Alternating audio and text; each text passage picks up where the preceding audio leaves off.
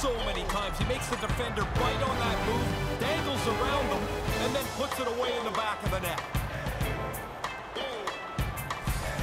He was able to bury one here, due in part to him using his zone ability, guys.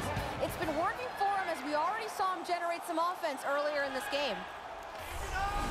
The Sabres' top line is so impressive most nights, but the way they're rolling here again tonight is unbelievable. Nobody has an answer for this line. Moves it to McHugh. Score!